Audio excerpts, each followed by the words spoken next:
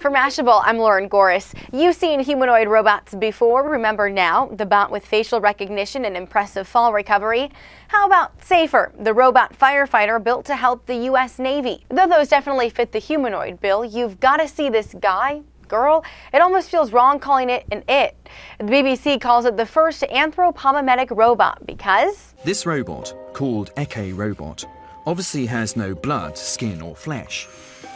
But it has bones, joints, muscles and tendons. The muscle-bound bot was created as part of a 3-year project funded by the EU. And though it might seem like this robot is all about the look, the site explains the project's goals.